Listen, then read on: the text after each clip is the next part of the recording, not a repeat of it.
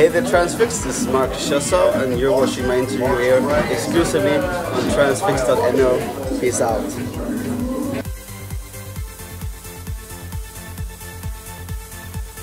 Mark Schossow is a guy from Sweden. He's 25 years old, he's from Helsingborg, and I live there with my girlfriend. It's quite a quiet life I have back home actually.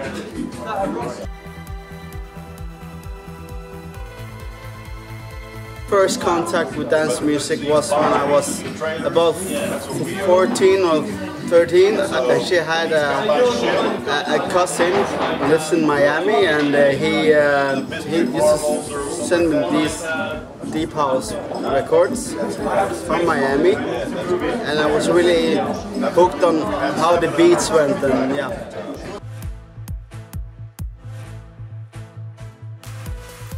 Actually, it was because I was tired of the music which was being made.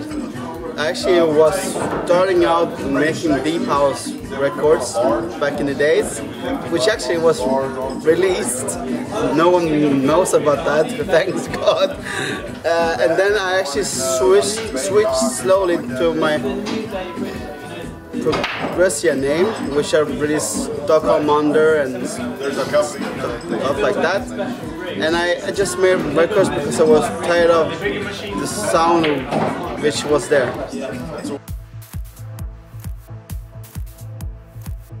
Girls? No, just kidding. I actually started DJing by a small disco back in my hometown because the local guy broke his knee, and they called me, hey, can play some records, and I didn't really know how to play actually, and now I'm here, so I guess things went really good.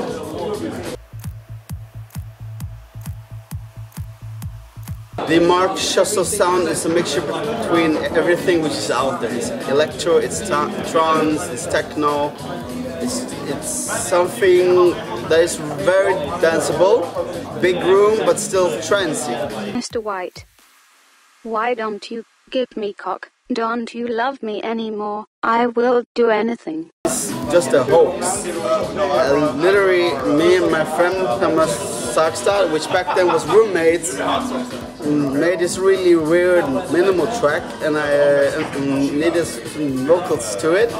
So we went online to this speak and text generator, and we wrote there, Mr. White, why don't you give me cock, and a saved vocal. And then 1 year later I just made a tune, Mr. White, and I was like, hey, this track misses something, and put vocal on there, and my friends went, this is really big, this is awesome. So you know, this is not cool, and they were like, yeah, dude, this is awesome. I was like, no, are you guys serious? They're like, yeah. So from there it just went up.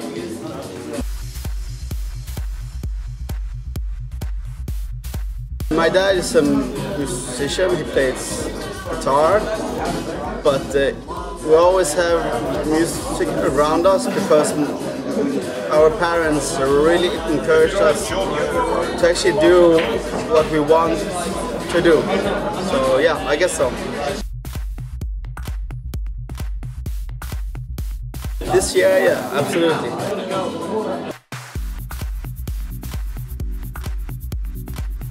The name comes from an old record. It's a B-side from a Swedish artist called Petter, which doesn't make hip-hop, but the techno guy Petter, he had a release called Tone Diary. It was absolutely amazing record. It was a B-side and was something between breaks and ambience, and I was like, oh, this name and this record is great, let's use it.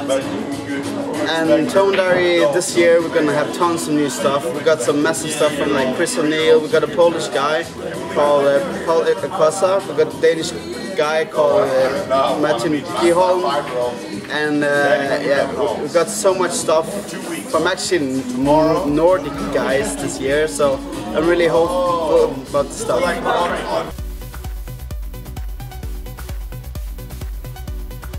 There's not many labels which release music that I can actually play. It's always too trancey or too housey. I want to combine trance and house, but really danceable. Because if you listen to records from 2008, it was all funky bassline with the house records. Now these days, you can see Schössow playing house records, and you can see Swedish House Mafia playing trance records. So the scene slowly changes towards where I really wanted to be.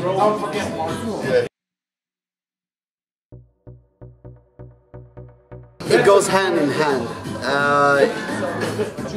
Without the internet, the dance scene would never been this global as it is now. You see guys from Venezuela and Egypt and Mongolia, you know, and connecting to these forums. However, it's killing the labels really much, so it's kind of bad and good. There's no one who can probably make a true judgment of it, but I guess we DJs earn more as well these days, so I mean the we DJs don't lose that much money, but it's still it's something which is sweet and sour, you know.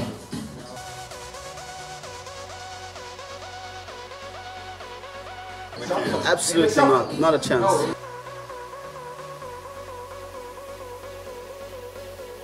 I have a new album coming up. It's going to be tons of really nice collabs.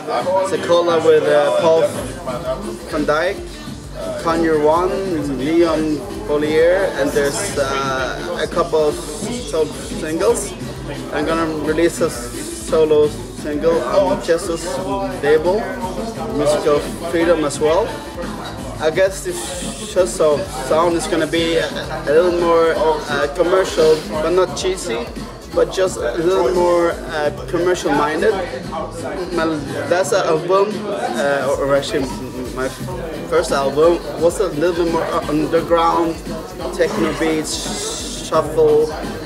This one is going to be more straightforward, more electro, and really nice trance as well. Actually, like I think this one which I'm making now is going to be awesome.